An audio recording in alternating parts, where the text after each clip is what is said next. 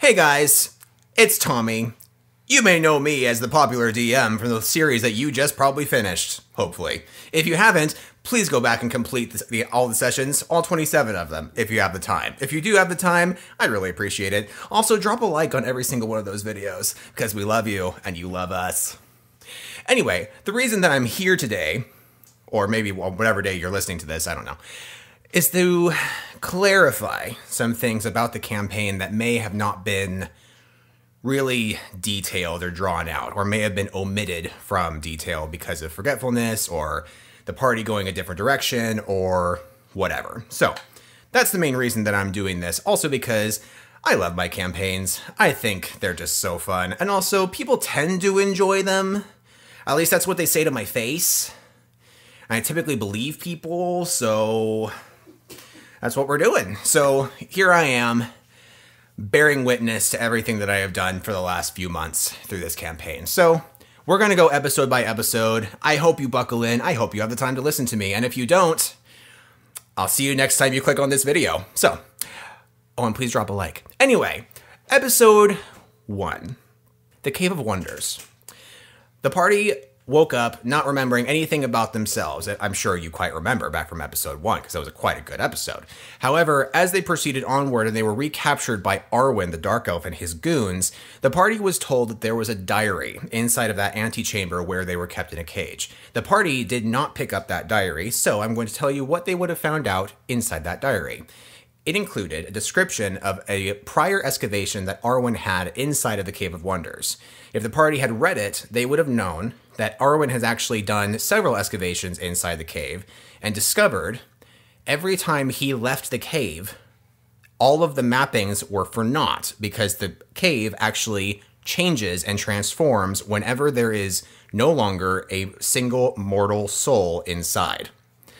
Now you might be wondering how that could be if Soren and Mina Marco were still sealed inside. Well, they were immortal.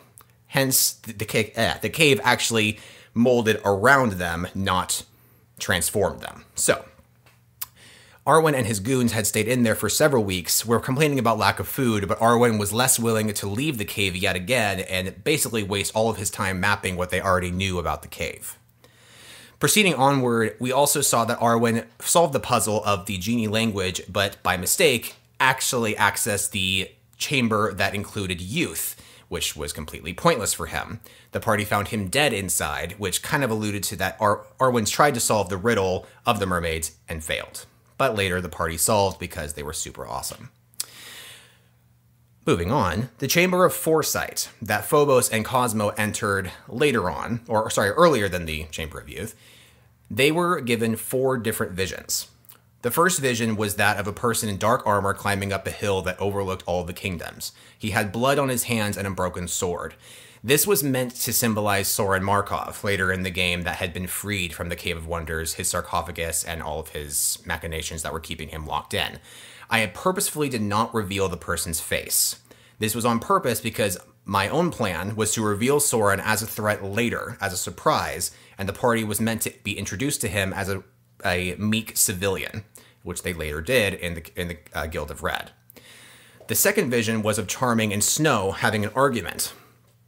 The lines that I believe I specifically gave were Charming saying, "This is not the woman I married," and Snow saying, "You never knew me, you never loved me." This was meant to be confusing, because on the outside looking in, it could just be a quarrel that a loving marriage is having, but they'll get over it. In truth, they did not love each other, as you have found out from episode 13 when Luna was revealed the truth by her mom's dying spirit. They were actually not in love, and they were about to break into 2 different pieces, one fighting against the other. The party did not know this, and I did not clarify that until just now. The third vision was of the rainbow dragon flying across the kingdoms. However, this vision became moot. The reason it became moot is because the rainbow dragon could not manifest due to the fact that the party killed Emerald halfway through the game. If they had not killed Emerald and let him fly away, or had not been there when he was flying away, they would not have engaged, and Emerald would have actually helped create the rainbow dragon. But since Emerald died, Emery was used as the catalyst instead. It was not a perfect rainbow dragon, because they prefer a larger dragon host, not a humanoid. But more about that later. The fourth vision that they had was about a white knight turning to the party and saying, "Once again, dear friend, this person that we now know was Aladdin, that we also now know back in like episode 25, I believe, was turning to Cosmo and saying this outside of the Tower of Origin. But I will admit to you, I did not know when I was going to implement this scene. I just knew that it was going to happen at some point because Aladdin was going to be a constant throughout the story. However, an additional part of that vision was that there was a dragon roaring in the background. I admit that the dragon that I had meant for that to be was Violet, because there was a secret little companionship that Violet and Aladdin had. This did not seem to make sense near the end of the campaign because Violet flew off when her plans for Emery failed. So, in my own mind, when Aladdin did say this to Cosmo, the dragon that you heard, or they heard roar, was actually the abomination on top of the Tower of Origin. Just to, complete the idea of future. Moving on into the Cave of Wonders, they found the wall that was the Seal of Lycanthropy in the treasure room. After they destroyed it, they saw a small girl in a ghostly form turn to them and thank them. This person, as the party guessed, I believe, was Palma. And the reason she was thanking them was because when they broke the Seal of Lycanthropy, not only did they allow Soren to be free eventually, but they also allowed werewolves to turn again. You can believe this a good thing or a bad thing, but regardless, Palma definitely appreciated it because she missed her little dogs. Sorry, that was a little bit mean. I don't feel any sort of negativity towards werewolves. I apologize for that. But moving on. Into the cage in which Soren Markov was in, he was inside of a sarcophagus that I believe I themed after an Egyptian sort of architecture. But regardless, he was hovering over a white pool of goop. Now, something that I did not say, I believe, is that the Agent of the World, who later became strongly affiliated with Zilthan, actually created that serum and placed Soren Markov there. He did not have the heart to kill Soren because he saw deep in him that there was a possibility for redemption, hence why Soren was still alive. He kept him there, basically for later use, to be honest with you, and if Soren ever managed to escape, he would burn forever in the white goop. Because if you remember, Jinx had burned herself when she touched it.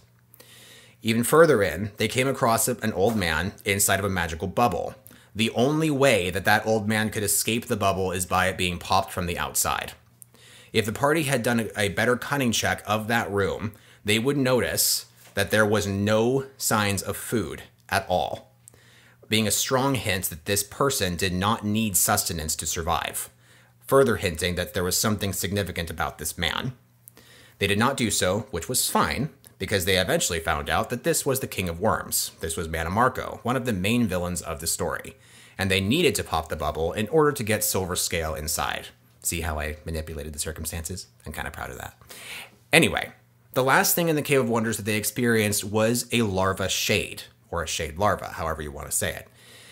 A little secret that I did not reveal to the party up until this point is that that shade was meant to be a main boss. The party was not meant to survive that fight. Or, I should say, they were not meant to win, because they would not have wiped. They would have been knocked to zero. The shade would have escaped through a crack in the wall, and the party would have let it escape. That shade would later meet them in its full shade form and fight them. However, this party, being super fantastic and whatever else, beat the shade, and they eradicated one of the bigger threats of the game before it even became a bigger threat. There's one little factoid about Episode 1, a point that Phobos made to Violet at the very end of the campaign. Phobos asked Violet, "What did we do when we destroyed the Seal of Lycanthropy?" And Violet's response was something along the lines of, "You brought the world back into balance." The real reason that Violet wanted that seal broken was pure revenge. She knew that Soren was actually going to be behind that seal, and the seal would have to have been broken in order to get to him. In other words, she wanted to destroy the Seal of Lycanthropy, which caused werewolves to not turn anymore, and caused vampirism to be no longer present in the world, just to get to the person who killed her mate. Episode 2, The Protector of Agrabah, actually was quite a direct episode. Nothing was really hidden or secret about this one because everything was explained about Aladdin's epitaphiliation, everybody knew where they were going, Aria's statue, etc., etc. The only one tidbit that was left unanswered, possibly throughout the entire game, was the Agent of the World, asking for assistance from Zilfin and Luna at the time for the Northern Kingdom with genies. Because in his words, Charming needed assistance that was only going to be answered by a genie or a genie-ling. However, you later find out that this was a trap, that Charming was actually using genie-lings for a purpose that you weren't actually quite clarified on, but I can tell you now, he was experimenting on them to try and create the abomination later on. There you go. However, that begs the question of why didn't the Agent of the World know this? It's very plain and simple. He was not aware. In his mind, the Northern Kingdom was suffering for quite a long time, and he believes, in his own mind, that when Charming asked for genie-ling help, his assumption was that he was asking for help of a magical sense. He was asking for assistance to try and unify his kingdom and make it stronger, make it survive. He was trying to assist with the kingdom's longevity, and he did not realize that the genie-lings he had sent up north were actually being harmed. Episode 3, Journey Through the Desert, had 2 points for me to point out. 1, when Zilfin and Luna were kidnapped and pulled to the desert on a cart driven by Khajiits, and the rest of the party, Jinxa, Phobos, and Cosmo, were all trying to find them, they got lost or turned around at one point, and they found a different wagon in the desert. I made a point to say that there were several people around this cart that were all dead. And upon further inspection, they found bite marks on their necks. Very simple. However, this was to point out that Soren Markov had escaped, and he was feeding again. Dun dun dun. The additional part for me to point out is Simba said something very peculiar when they met him. Simba said Mannimarco had resurrected him. I want to point out that yes, that is true. However, this happened years ago, long before Mannimarco was sealed away. This happened because Mannimarco, who is immortal, had a plan to retake his kingdoms. Part of that plan was to resurrect some of the strongest leaders and warriors ever to hit this land, meaning that Simba is actually decades old by comparison to actually when he died. But he was resurrected, and while he is resurrected, he is actually immortal. He cannot die again except by the sword or typical battle. He will not ever die of old age. Simba was part of Mannimarco's plan, but Simba being Simba, lawful good, typically, said no to him and renounced him. But I also wanted to point out that Simba lost a bit of himself when he was resurrected. Hence why his personality is deviant from the typical Disney story. He's a little bit reckless, sarcastic, and a little bit mean. Episode 4, The Guild of Red. The only thing to really mention about this episode is actually the first event that the party came across in the beginning of the episode, which was the Dark Tower. The Dark Tower, the secret behind this tower, is that it was erected in response to the discovery of the Fortress of Palma. The evidence to this is found at the very top of the tower, when Phobos is like, dude, there's like 2 telescopes up here. And I was like, I know, weird, right? One of them, I said, was pointed directly into the forest. But upon further inspection, if they had rolled a cunning check high enough, they would have actually seen the very top of the fortress. The whole purpose of the tower was for a watcher to keep an eye on whether or not the werewolves were coming back or not. Needless to say, that watcher died and became a vampire and, died. Episode 5, A Keyblade Chooses. There are 2 things to mention here. 1, Nivix, the Keyblade wielder that Luna eventually received Keyblade from. Nivix, the backstory that I never clarified during the actual episode, but Zilfin quite kindly asked for, but I never gave to him. Sorry, Zilfin. Anyway, the backstory of Nivix goes that she was a shaman in training of the Dryad people, but they're a bit of a nomadic group, a bit of a nomadic race that like to stick to the forests. On their way north, at one point, they discovered Dreamscape, and Nivix discovered the Guild of Red. She signed herself up and actually renounced any claim of the shaman people and the Dryad people because she wanted to go her own way. Reminiscent of the song, You Can Go Your Own Way. Anyway, Nivix never finished her shamanic training. Therefore, during the battle between the party and Nivix, there was a chaotic summon where she did not even know what she was about to cast. This is evidence of her lack of finishing her training. The second thing to mention is that after the battle, after Luna received her Keyblade and the party went back inside, they discovered that the Guildmaster and Gretel were talking to a man in gray. This man, as some of you may guess, was Soren Markov. The party did not realize who he was, and that was kind of the point. But we see that he is putting in a request for a quest to destroy the werewolves in the Fortress of Palma. This was blatant manipulation for the vampires to get rid of their one true enemy that they actually saw as an enemy. Episode 6, The Face of the Innocent. The big honkin' thing to talk about here is actually all about the namesake of this episode. We witness Zilfin confront his father and destroy the very being that he's had his entire life by literally taking his corpse and using it for his own purposes. Zilfin was fucked up. Anyway, Zilfin confronts his father. But what would have happened if it didn't happen that way? There was actually a 50-50 chance that the father would not say what I had him say. What I had him say was, "You never should have been born." If you remember, during that episode, I actually cursed out loud because that was not what I wanted him to say. But what would have happened otherwise? He would have told Zilfin, "You don't know the full story." And if he had been patient, if he had been calm, if he had tempered his personality just a little bit, the father would have told him the truth, which was Zilfin was abandoned by him. Zilfin was born via genie magic. The mother died. The father came across the scene and renounced Zilfin as his son. He abandoned Zilfin. Afterwards, a priest of Avo came across this scene, took Zilfin to the church, and raised him as best he could for about half a year. When this priest perished, the father, Zilfin's actual father, who was a changeling, took on the visage of a priest of Avo and raised him himself. The shame of what he had done when Zilfin was first born, he couldn't forgive himself. And so he raised him as best he could in secret in the background. And so his confession would have been, "I have been with you almost all of your life, and I regret what I did in the beginning. I regret what I have done to you. I will do anything to help you out of your condition. Just let me live." Episode 7, The Fortress of Palma, the episode in which I regretfully forgot the Harry Potter thing at the very end. I'm dumb sometimes.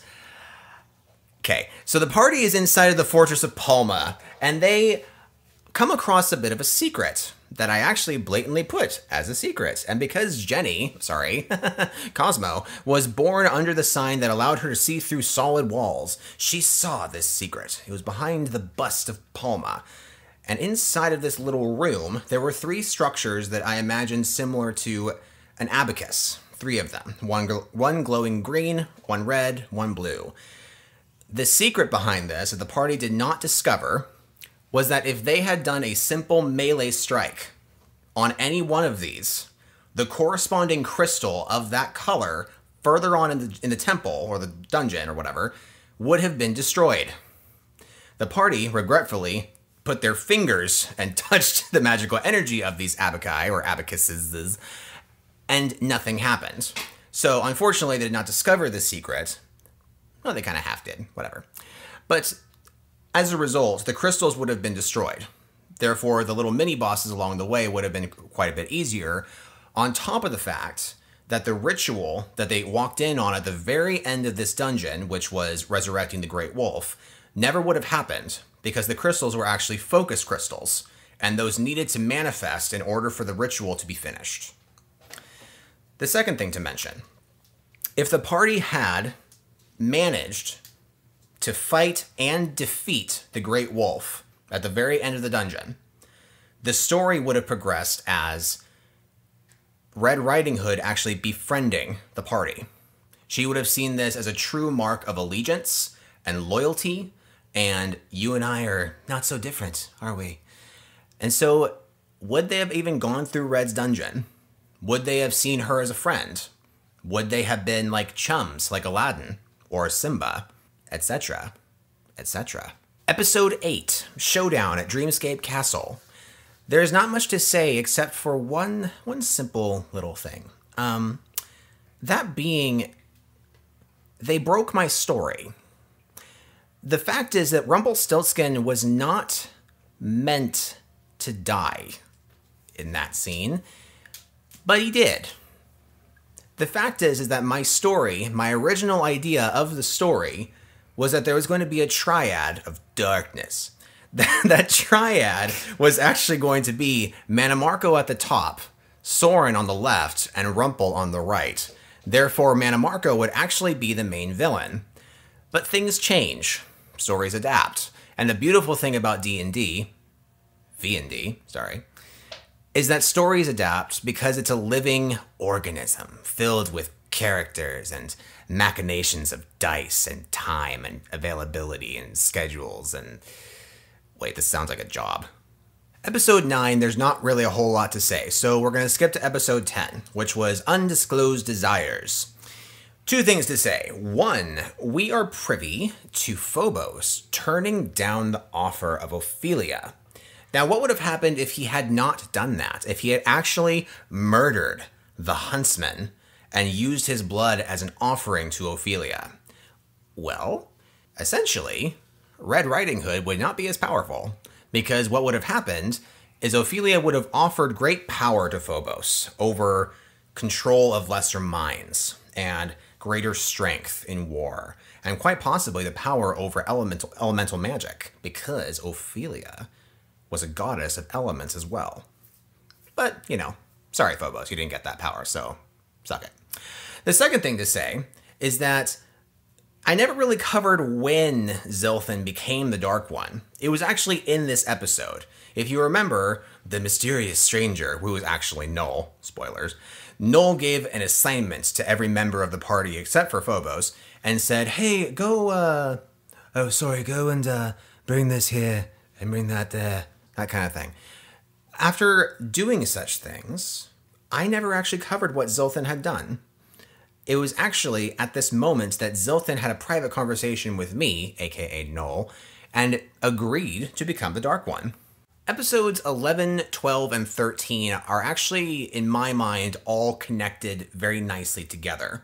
It starts with the journey onto the Enchanted Kingdom and ends with their eventual departure. Mostly the finality and discovery of why Snow White did what she did. So I'm actually going to combine them all into one group. First thing to point out, as Jeff so kindly commented on during this session, that several times I mentioned the paved road from the village leading up to the cave where the orange dragons were laying.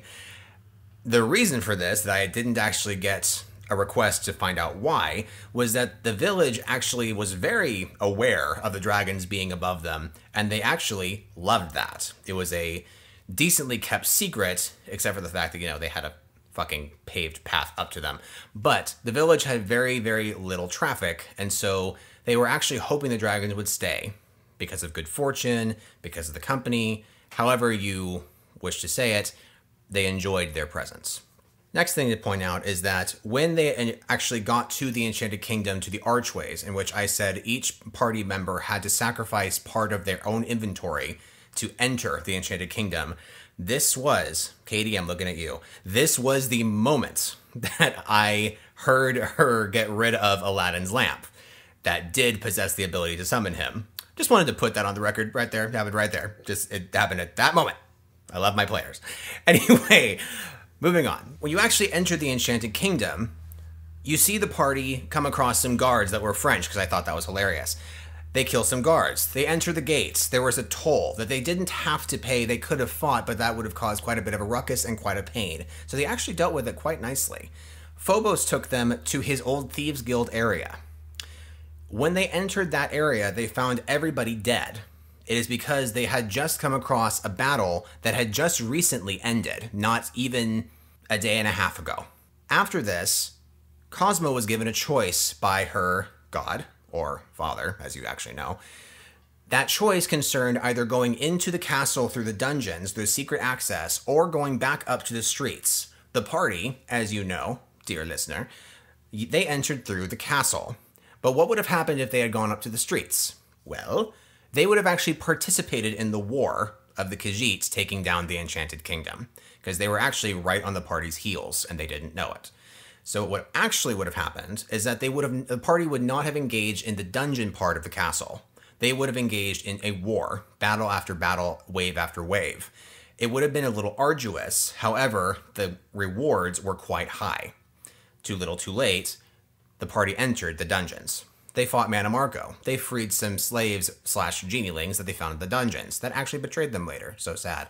And Zilthan re-met with the Agent of the World, destroyed him, and became a Keyblade wielder. That jerk. Eventually, they fought Mannimarco and his thrall genielings. They destroyed the genielings, and Mannimarco fled. The dungeon, there's not a whole lot to say, except for some tidbits about the fact that Luna rediscovered bits of herself along the way, including her old bedroom, some loot that she found in her bedroom, a painting that she had long since forgotten existed, and she saw touches of nostalgia along with negative memories. But my whole purpose of this dungeon was to actually allow Katie, as a player, to choose how Luna would react, and I think that she did a great job. As we get to the boss fight with Mannimarco, that lasted an entire session, and I apologize for the length of that session, but I think it was fantastic.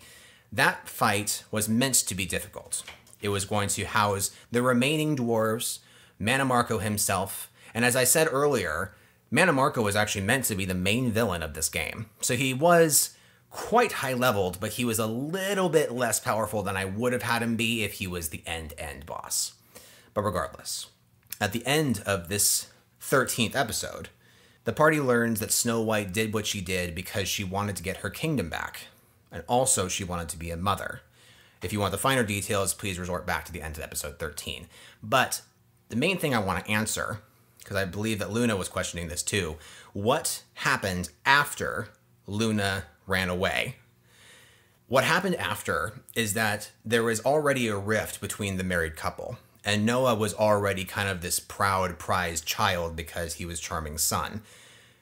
And Snow sort of lost her mind.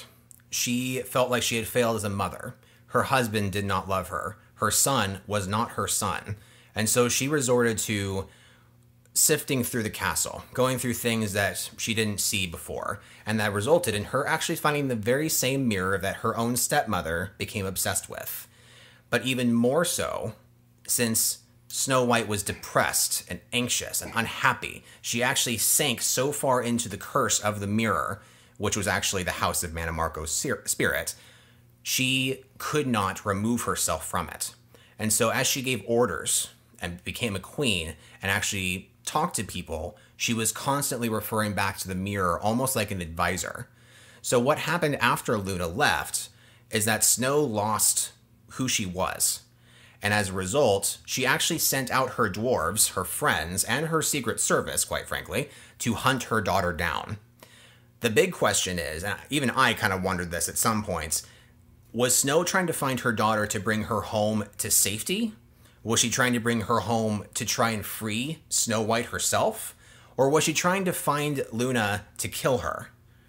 It kind of depends on your perspective. It depends on where in the game this happened, but it's all up for debate. Episode 14, named Dragons Everywhere. The only thing to really say about this one is actually pertaining to the name of the episode, dragons being everywhere. The reason that this occurred was because in the beginning of this episode, Violet and Emery had an interaction in which Violet was saying, "Oh my god, you're like malleable." And she breathed upon Emery's scales and he started to have flecks of purple. Do you remember this? Do you remember this? I remember it. Anyway, she discovered that he was malleable. And try to bear with me here because the party might have had their own thoughts about Violet and maybe her being a little bit of a dragon bitch. But the honest truth is that Violet was chaotic good. Her main goal was to try to, one, yes, avenge her lover, Silver, but also to reunite the dragons into the Rainbow Dragon.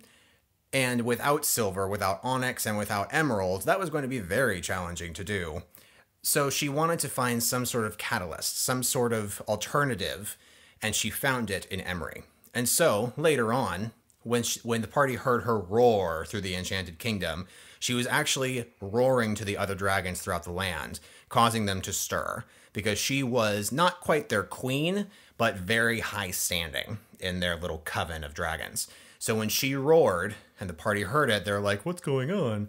As the party ventured to Dreamscape, they saw the orange dragons fly off, and they saw Emerald fly off, which engaged into a battle, which allowed Emery to murder his father. Episode 15, What Could Have Been, is arguably my favorite episode of the entire series. But there are two things that I want to point out here. One, I created a character that Phobos hated, and that was very, very fun. Noah was a bit of a prick, right? I mean, that was kind of what I was going for. Little Prince, a little bit of a jerk, always got what he wanted, always had like the Bieber cut of like flopping his hair around going, oh, you don't understand me, I'm a priest.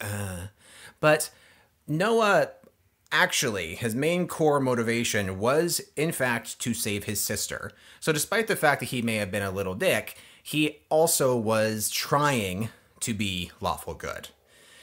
When the party comes across Noah and he runs off and Phobos discovers this little strip of cloth left behind by him because he didn't disappear quite perfectly, I told them that the strip of cloth changes from black to white depending on how they move it in the air. This didn't really quite come up later on, and I was kind of hoping for it to, but what I wanted to make out of that was that the robes that the Archons of Timaeus wear transmute into different colors depending on what they need them to be. Black if they need to be stealthy and incognito, white if they need to make an impression because they're priests, red, blue, green, regardless of whatever reason, they can change the color of the robe. That's what I was trying to go for. Didn't really pan out. Who cares? The game's done. Get over it, Tommy. I'm over it. All right. The second thing I wanted to point out is, could you believe that ending? Good job, Katie. Really proud of you. Really proud of you. But that ending, I will say with 100% honesty and confidence, I did not plan for any of that, and it was fantastic. Noah was not meant to die in that scene, and you know what? He didn't, because Katie saved him. So I loved it, every bit of it. The time travel was never meant to be a mechanic. However, one thing that I forgot to mention afterwards, that I did actually say to the players off screen or off camera or whatever you want to say, is that after that moment where Hickory blessed them with time travel, Hickory actually shut them out. He forbade any sort of further blessings from him to Luna or Cosmo or Phobos or Zolthan or Jinxa. He shut them out entirely. And the reason for this is because Hickory, his blessings, as he said back in episode whatever, that his blessings are so thorough and penetrating and powerful that if he actually blesses you, it rewrites everything. And you are the only one aware of the change. Meaning you essentially only receive one blessing, and then you're done. So Luna received the blessing, and then she was done. And she had to make do with what she had. Additionally, the Guildmaster had visited the party at a hotel, asking them, why didn't you come home last night? And they discussed with the Guildmaster why they hated the Guild of Red suddenly. They discussed why, and their motivations, and the Guildmaster was like, do you have proof? And they're like, no. And he's like, well, you need proof. And they're like, well, then we'll get some. He's like, I don't like your plan. They're like, then you can come with us. All right, now you're up to par. At that scene, but right before they were leaving Dreamscape, I told them that they were waiting around, as if for somebody to come see them and to come with them to the Enchanted Forest. Do you remember that? Well, it doesn't matter. But I remember that part. And they were actually waiting for the guild master or some sort of guild master lackey to come with them. Nobody showed up. In reality, as you later find out in episode 17, I believe, Nivix was actually going to follow them. And she did, very well, out of sight, and therefore out of mind. Nivix followed them to the Enchanted Forest, to Belle's castle, and into Red Riding Hood's clutches. And there she was reconverted into Red Riding Hood's little dark influence-y thing. She was essentially a Sith Lord. And she got a new Keyblade, and she fought Luna. But, yeah, they were followed. So apparently, their cunning wasn't as high as they thought. Or maybe I was just being mean. Plot devices? What are those? Episode 16, The Lifeless Woods. Luna was given a second chance, and this time, instead of going with her party outside of Dreamscape to wander to the Enchanted Forest, she stayed behind to talk to her brother one-on-one. And this time, she was very diplomatic in the quiets of... In the quiets? That's not even a sentence or a word. What the fuck am I talking about? In the quietness of the alleyways of Dreamscape, she meets Noah, and she says to him, "No, you must stay here. You must talk to me." And he's like, "Fuck, fine." And they talk. But at the end of this conversation, after effectively saving Noah's life from Zilfin, that jerk, she is given the blessing of Thumbelina's tiara. I pointed out to the party that Thumbelina's tiara's gift was to resurrect the person who was wearing it. But I also asked them, do you see why that's a weird item? And they pointed out, Noah died in the previous timeline, and he was previously owning Thumbelina's tiara. So why didn't it work for him? Okay. So the answer is actually very, very, very, very simple, and maybe feeble, but it's my game, so get over it. The reason is that he was not wearing the ring. It was in his fucking pocket. The reason it was in his fucking pocket is because it was not meant for him. Like I said before in the previous episode, he wanted to save his sister. The ring was always meant to be hers. He was keeping it in his pocket, away from his own body, to give to her when they had a private moment together, whenever he felt like he wanted to give it to her, whatever. But it was always on him. It was always meant for her. The Lifeless Forest, the Enchanted Forest, but the reason it's called Lifeless in the title of this episode is because the party sees no evidence of animals when they actually enter the forest and before they see the secret village. Red Riding Hood wiped the forest clean, and this is because of her murderous side and because she's so despicable and she's bloodthirsty, yada, yada, yada. But it's also a bit of foreshadowing because Red Riding Hood was about to reach her breaking point of patience. She was about to drop the ruse of Belle, and she was about to start hunting people again. She was trying, as Belle, to assume a normal life. But she failed, or was about to fail, if the party had not gone there at the time that they did. Now, I do want to apologize, because here's a bit of honesty for you. The beast, or the prince, that Phobos ended up murdering in the library. Good job, Phobos. I named him Rasputin. You might wonder why. Here's the honest reason. I completely forgot the beast's name, and I wanted to come up with an ostentatious, ridiculous name. For all those listeners who are named Rasputin, I apologize to make fun of your name. It is not personal. I just think the name is funny. Last thing to say is that if the party had gone to the Enchanted Kingdom, to the Enchanted Forest earlier in the game, if that had been their destination, if they were really wanting to meet Belle or explore or whatever, they actually would have come across the original Belle, and they would have come across the original beast, as opposed to Red Riding Hood pretending to be Belle. So they actually stood a chance to save Belle from the torture that she went through, and to save Beast from being murdered. Too little, too late. Everything worked out, except for Beast. Poor guy. But he's fake. We move on. Episode 17. The hunt begins.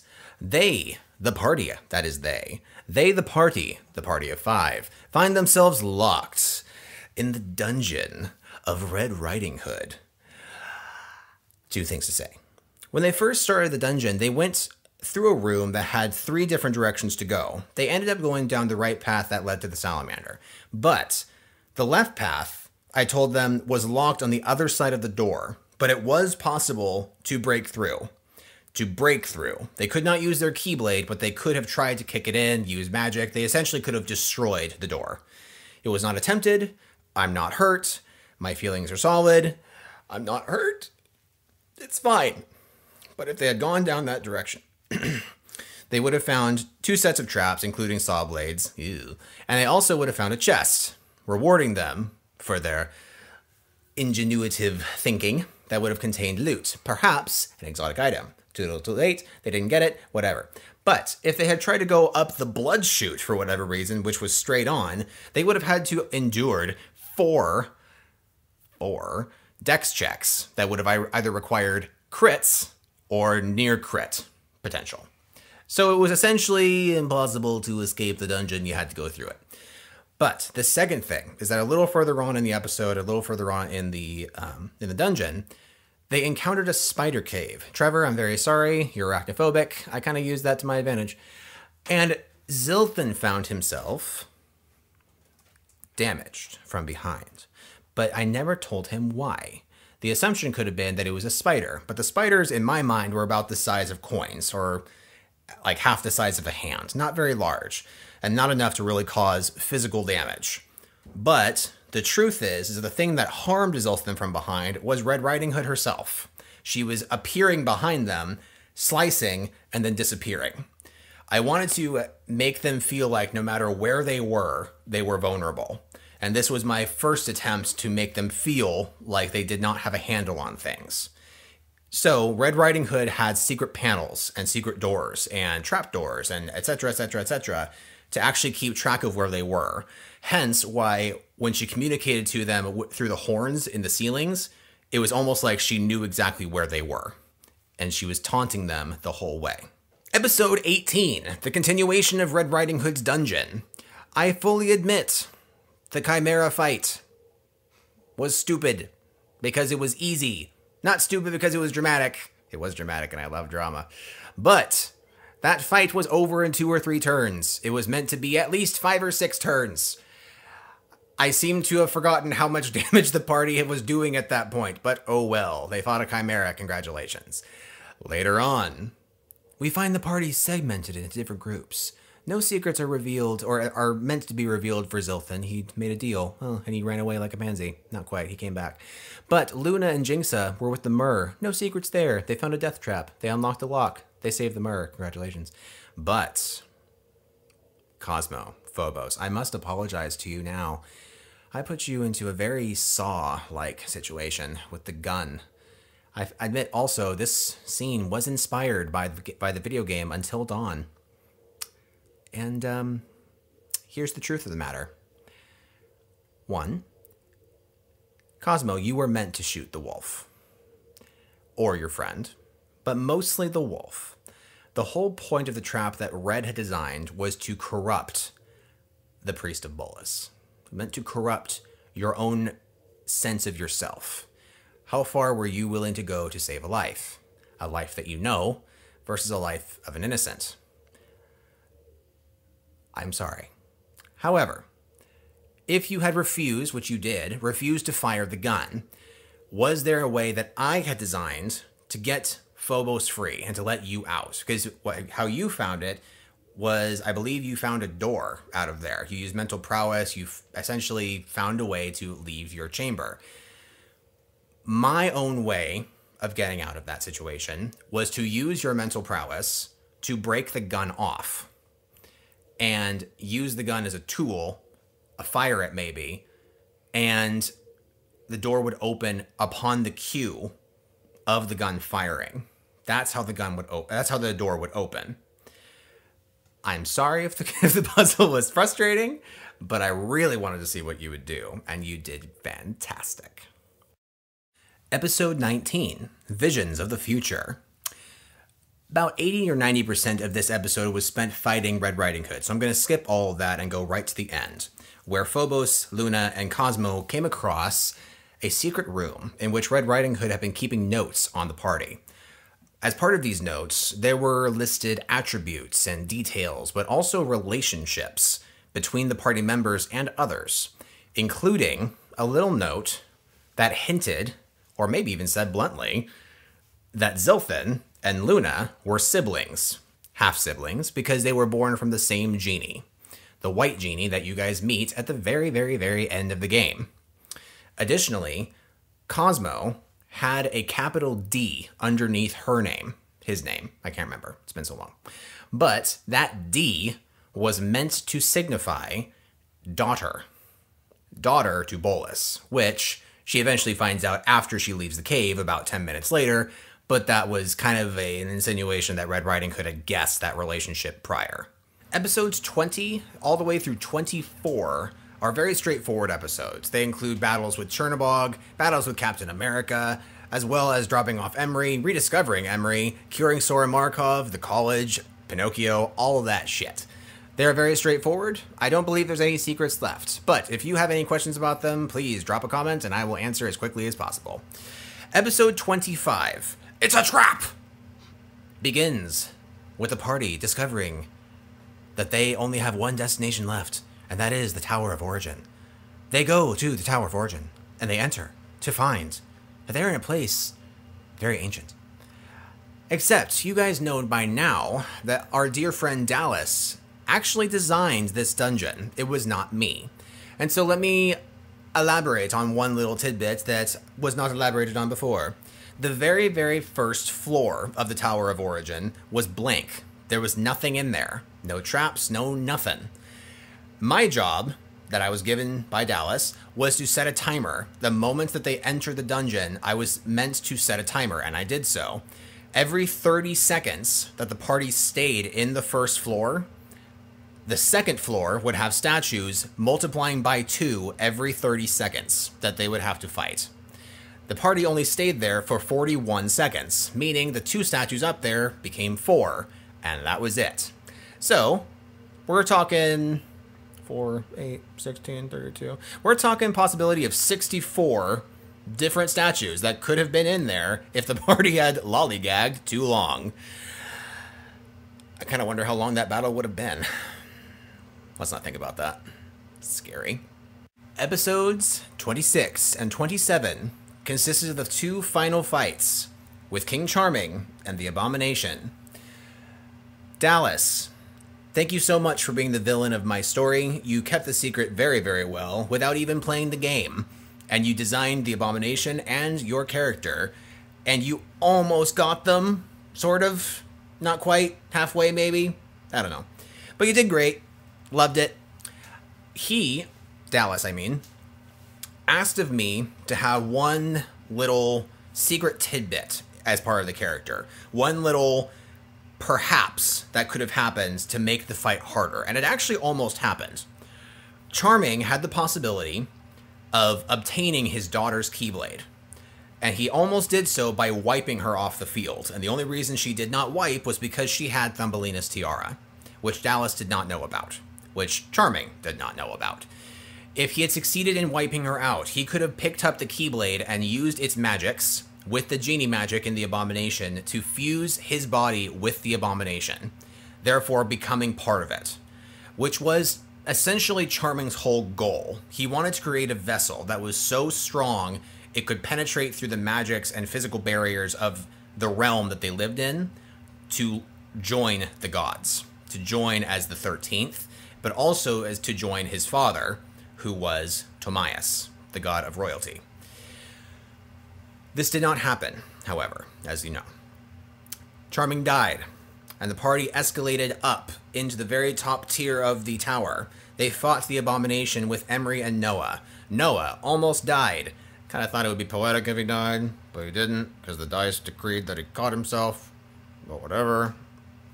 I give this piece of advice for future DMs of any sort of campaign. Follow the dice. Even if you don't like it, sometimes the random spontaneous actions of the dice are the best little twists of the game, including the time travel from episode 15, including the Abomination, including so many things. So here we are, at the end, episode 28, I would say. I titled this one, Extra Content, or The Final Secret. I told the party past halfway point that there were 6 or so alternate endings to the campaign. I'm going to go through the main ones, not every single possibility. These kind of depended on the choice that they made after Red Riding Hood's dungeon, which was to either go after Charming or go after Soren, because whichever one they went after first, the other would end up being the main villain. If they had ended up going for Charming, they would have destroyed him easier, and the Abomination easier, because it would have acclimated less power. However, Soren, by this point, would have become desperate. He would have been in that castle without blood, and I would argue maybe have wooed one of the servants in the castle to pop the bubble, release him, and Soren would have become essentially a monster. He would have corrupted the Kingdom of Glass, possibly killed Cinderella and Philip, or whoever his name is, and he would have taken over the kingdom in his own way. The party would have had to fight through the kingdom to get to him, which means hordes of vampires, which, if the party remembers, they were strong. And I also scaled them depending on the levels of the party, meaning I was ready to give them level 13 to 15 vampire fights, which they actually never ended up fighting. Another alternate. When the party discovered that there were 3 options to save Soren Markov in the college, which was to either go to Chernobog, to go to Pinocchio, or to give up.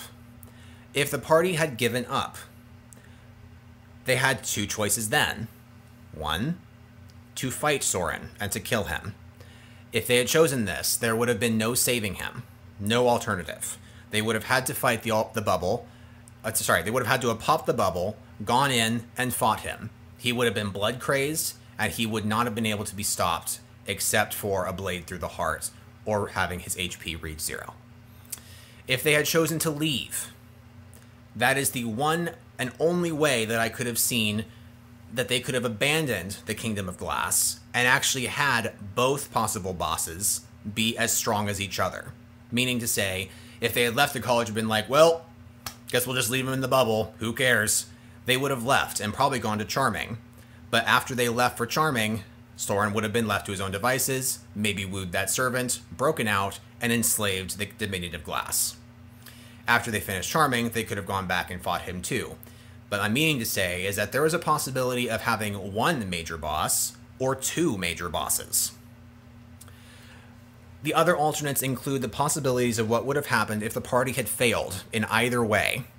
If the party had gone along the track that they had, which was to say, cure Soren and then go after Charming, and they had failed, if they had died at the hand of Charming, if they had died at the hand of the Abomination, the world that they knew it would have been enslaved by his power. The Abomination would have gone onto a rampage, destroyed the remaining kingdoms, and declared itself the king of the new realm. If Charming had survived, he would have fused himself using a Keyblade with the Abomination and done the very same thing. The party would have failed, Aladdin would have died, Simba's army would be gone, and nothing could stand up to him. However, this sounds like a fantastic possibility for a sequel. Now too little too late, they're dead now. The last alternate that I will discuss. If Soren Markov had been the main villain, Charming destroyed, the Abomination destroyed, and Soren had destroyed the party, the remaining populace of the remaining kingdoms would have been corrupted into vampires. The wonderful thing, though, quote-unquote wonderful, is that vampires themselves do not have blood that they find satisfactory. They actually are quite repulsed by what is inside of their own veins.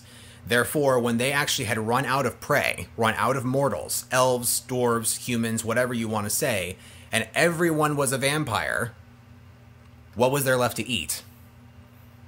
The actual ending would have been that Soren would be king of none, because Soren himself cannot die naturally.